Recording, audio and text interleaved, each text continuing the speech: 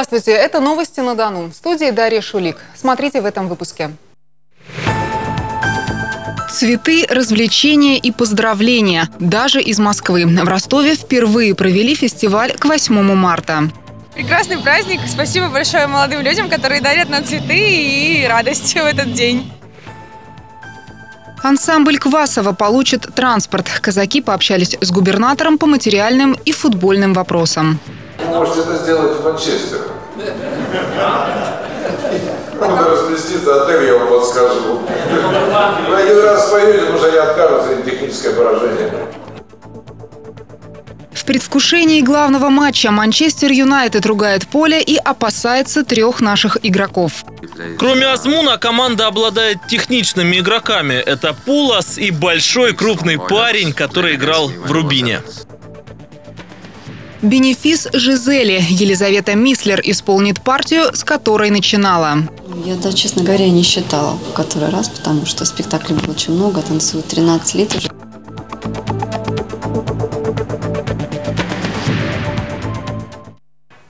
Цветы, песни и поздравления президента. Так в донской столице отпраздновали Международный женский день. В парке Горького впервые провели фестиваль, посвященный 8 марта. С цветами прекрасных дам встречают еще на подходе к парку Горького. И охапки тюльпанов расходятся на букеты за считанные минуты. Прекрасный праздник. Спасибо большое молодым людям, которые дарят нам цветы и радость в этот день. Дальше больше сюрпризов. Интерактивные площадки по всему парку. Для фотосессий ростовые куклы, для творчества ярмарки мастеров и цветочные выставки. А чтобы согреться, спортивные площадки. Впервые проводится областной фестиваль, посвященный 8 марта. Я хочу сказать, что вот идея эта витала давно, потому что весна, фестивальное движение у нас стартует немножко позже. Если вы знаете, это у нас май месяц основные фестивали. Но вот было принято решение в этом году весну приблизить сюда ее, заманить ее. Главные события разворачиваются на летней эстраде. Для праздничного концерта творческие коллективы подготовили больше полусотни номеров.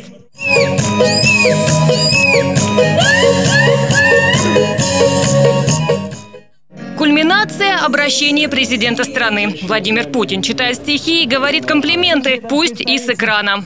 Вы наполняете этот мир своей красотой и жизненной энергией. Согреваете его нежностью и душевной щедростью. Создаете атмосферу уюта, радушия и гармонии. К поздравлениям присоединяется губернатор. С праздником! Мы любим вас! Виктория Щетинина, Станислав Фоменко, ДОН24, Ростов-на-Дону. Новый транспорт в подарок ансамблю песни и пляски донских казаков имени Квасова. На нехватку автобуса для артистов и большегруза для реквизита участники прославленного коллектива пожаловались губернатору на встрече в музыкальном театре. И глава региона тут же принял решение. Давайте недолго не рассуждать. Я вам ничего не подарил на 80-летие, поэтому я вам куплю и автобус, и КамАЗ.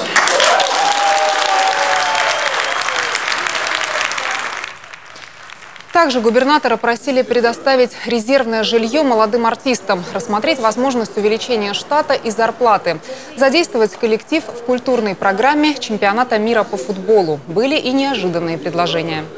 Вот бы нам Ростов-Манчестер, спеть бы Люба, братцы, Люба. Попали бы бесплатно, но никак билеты не достали. Вы можете это сделать в Манчестере. Надо разместиться, отель я вам подскажу. Вы один раз поедете, потому что они откажутся, им техническое поражение. Василий Голубев дал поручение детально рассмотреть каждую просьбу и инициативу.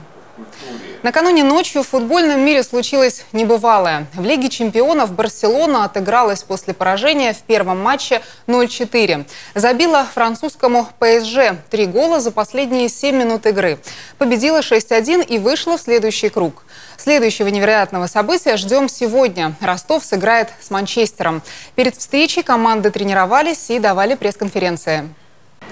Жозе Мауриньо, Златан Ибрагимович и самый дорогой в мире футболист Поль Погба. Все они приехали в Ростов играть с командой, которая меньше 2 лет назад в стыковых матчах боролась за право не вылететь из российской премьер-лиги. А теперь желто-синие наводят ужас на грандов европейского футбола. И как бы заранее оправдываясь, наставник манкунянцев первым делом раскритиковал состояние футбольного поля. Мне трудно поверить, что мы будем играть на этом поле, если это вообще можно назвать полем. У нас была похожая ситуация в Китае, и тогда мы отменили матч. Так что мне придется серьезно подумать над составом.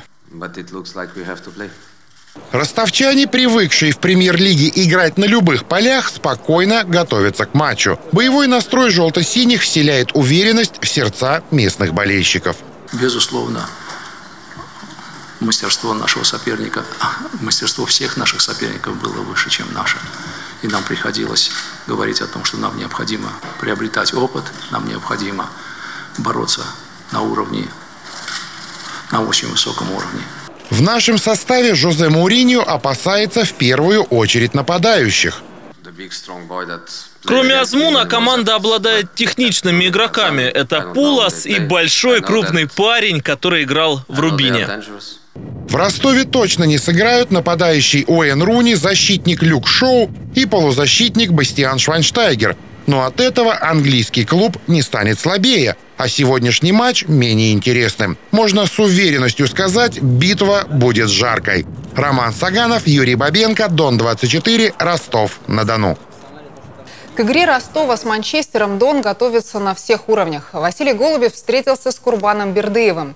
Губернатор поблагодарил вице-президента-тренера клуба за успешную игру и за то, что о нашем клубе заговорили в Европе.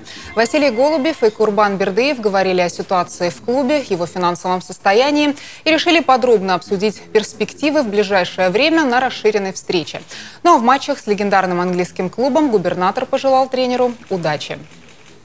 Сразу 6 человек стали лучшими работниками МФЦ Дона. Это специалисты из Волгодонска, Новочеркасска, Цимлянского, Аксайского и Каменского районов. Эффективность работы отражается в отчетах и по отзывам клиентов.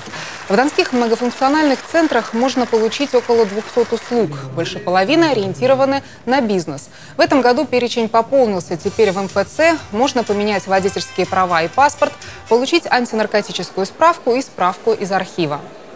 Я представляла свой собственный проект как лучший работник МФЦ области. Мне это особенно близко, потому что я с самого начала создавала МФЦ в нашем городе. Мне это интересно, понятно. Я всегда знала, что это нужно. Это именно то, что нужно людям. Фактически мы полностью закрываем все общественно значимые массовые услуги на площадке многофункциональных центров.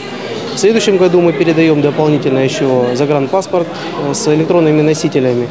И таким образом, по сути, завершаем полный цикл всех жизненно важных услуг. В этом году в Ростове разработают проект специализированного МФЦ для предпринимателей, а в областных офисах добавятся окна для предпринимателей. Елизавета Мислер – олицетворение ростовского балета. Она служит в музыкальном театре с момента основания балетной труппы. А для своего бенефиса выбрала «Жизель». Именно в этом спектакле теперь уже заслуженная артистка России впервые исполнила главную партию. Теперь нам кажется совершенно обычным, что в Ростове есть балет. Однако балетная труппа появилась только в начале 2000-х. И первой постановкой была «Жизель». Показатель любви публики к этому балету, его постоянство в репертуаре театра. Я, да, честно говоря, не считала в который раз, потому что спектаклей было очень много. Танцую 13 лет уже, это спектакль 2004 года. Была моя премьера. Поэтому очень сложно посчитать, особенно если учитывать и гастроли. Вот вы помогаете Лизе каждый раз, она костюм сколько лет носит один и тот же? Ну, как с премьеры. Всю свою творческую жизнь один костюм. Она привычным путем пройдет к сцене, непременно за полчаса до начала. Хотя накануне был полный прогон спектакля, кажется, что танцует опять премьеру. В «Жизели» для балерины важно все – и хореографическое мастерство, и драматический талант. Гордость нашего балета составляют наши солисты. Среди солистов особое место занимает Мислер. Мы ее называем или Лизонька, или Елизавета Петровна. Зрители ждут встречи с любимой артисткой. За годы зал театра видел огромное количество поклонников таланта Елизаветы Мислер. И прежняя любовь остается к замечательной, уникальной, ответственной, любимой балерине Елизавете Мислер. Она хороша во всех абсолютно ролях. И трепетная Джульетта, и нежнейшая, и трогательная Жизель, и веселая Белоснежка. Если честно, я сегодня вообще первый раз на балете. Это подарок моему женскому коллективу с днем 8 марта. Они самостоятельно выбрали. Третий звонок, занавес. И вот Елизавета Мислер на сцене. Наша любимая ростовская Жизель.